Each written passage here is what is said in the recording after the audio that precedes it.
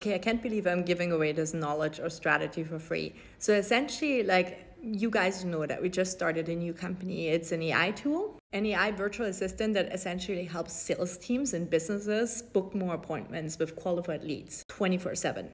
Anyways, when you just started a company or you have a new offer, right to offer, what do?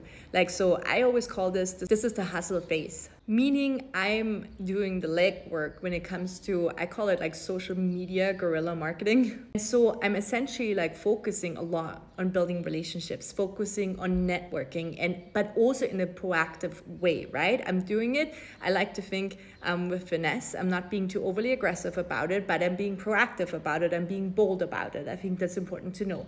So I'll give you an example. For instance, especially I'm gonna go on Facebook right now, and I love Facebook groups. Facebook groups are amazing. So I essentially join motherload of Facebook groups that are revolving around the niche that I want to offer my services to, and where probably my ideal customers are gonna hang out at.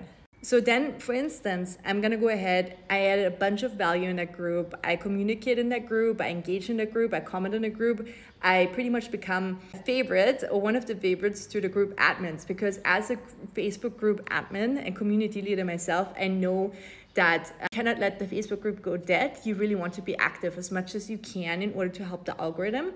And then you pretty much drive up the group, right? And it helps out everyone in the community if everyone is obviously active and helping each other. So I do that for about 2 weeks to 6 weeks, depending, right? I don't have an exact time frame, but you get a feeling once you kind of like became part of the community, and once, you know, people keep commenting on your comments and stuff like that. And I, for instance, go ahead and I now connect with the group admin.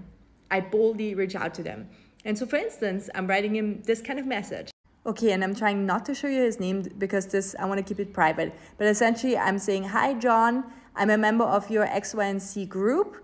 And instead of stupidly spamming your group lol, I wanted to respectfully reach out and was wondering if you're ever doing any feed promo days where a lady can advertise about her new, dare I say, kick-ass AI tool that I've created together with my partner. Anyway, let me know if no promotions are allowed ever. Totally cool too. Just thought I'd ask because I've been enjoying your group immensely. Thanks and greetings from Switzerland, Cornelia. It's also important to note that it doesn't have to be 100% perfect. It's not like it has to be casual. There can be some grammar errors sometimes as well. It doesn't have to be complete, perfect, formal business email, right? It should be casual. And the next thing to note is that, 8 out of 10 times, I probably don't get a reply, but the 1 or 2 times that I do get a reply, then this partnership and potential also promotion is gonna really help me catapult forward sort of my lead generation, right, for this new service offer. And of course, I do want to say that obviously I've been running a funnel marketing agency for the past 8 years. So of course we're running ads, of course we're doing this as well.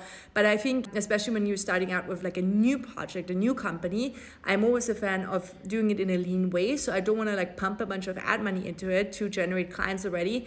If I can do it this way as well, and through conversation as well with prospects, is where you're learning to further refine your offer. So anyways, I hope this was helpful. Follow for more if it was.